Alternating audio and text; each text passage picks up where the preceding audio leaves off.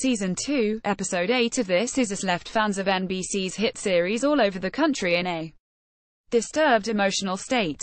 Kevin Pearson, firstborn of the Big Three, bridged the gap between television and society through revealing a personal demon that has already taken the lives of over 60,000 Americans in 2016 overdose death rates, reported by the National Institute on Drug Abuse.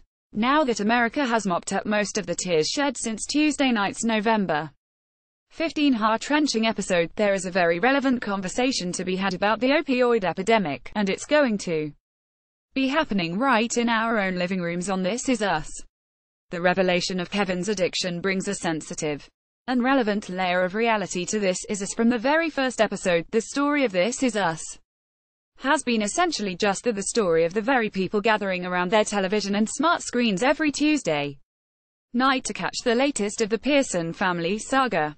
Actor Justin Hartley, who plays Kevin, acknowledged this in an interview with Variety. "I wanted to make sure that we told a story that was honest and true, especially because this is something that people deal with a lot. It's very dangerous. You can lose your wealth, you can lose your friends, you can lose your trust, you can lose your dignity, you can lose everything," Hartley said. "We didn't want to just tell a drug story real quick and then just wrap it up in a bow. It's perhaps even more applicable that within the narrative of This Is Us, the drug addict is a celebrity.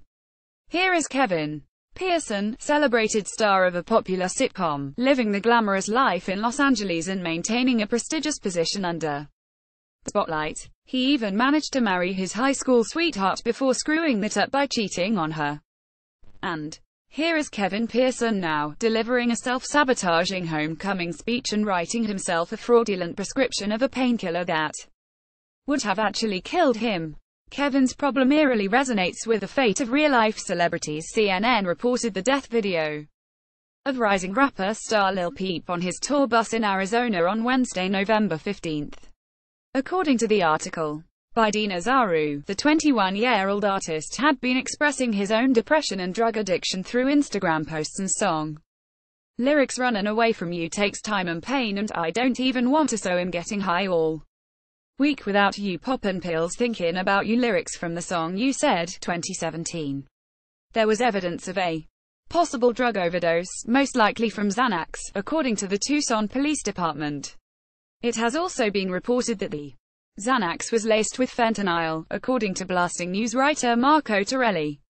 The drug that Kevin on This Is Us was attempting to refill after his one-night stand with Charlotte was this same fentanyl, a sometimes fatal opiate drug that's 50 to 100 times stronger than morphine and part of the cause of the nationwide opioid epidemic, according to the report by Pop Sugar writer Perry Konecki. Konecki also reported that This Is Us fan and real-life pharmacist who goes by username LREBS19 on Reddit observed that one dose of the medication he wrote himself a prescription for could kill him.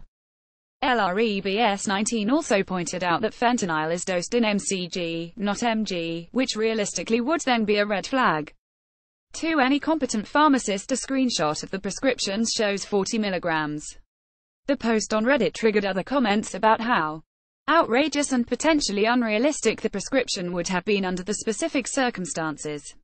Was Kevin's fake prescription simply script oversight or intentional screenwriting? We never did find out if Kevin's forged prescription would have been filled or not.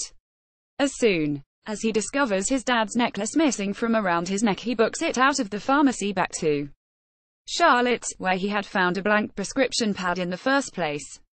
The question is, then, was it all on purpose? Did Jack Pearson not so subtly give his oldest son a nudge from the afterlife, preventing him from an untimely and tragic death from a fentanyl overdose? Maybe it was an oversight of pharmaceutical detail. Maybe Kevin Pearson, number one, was on the brink of ending his own life.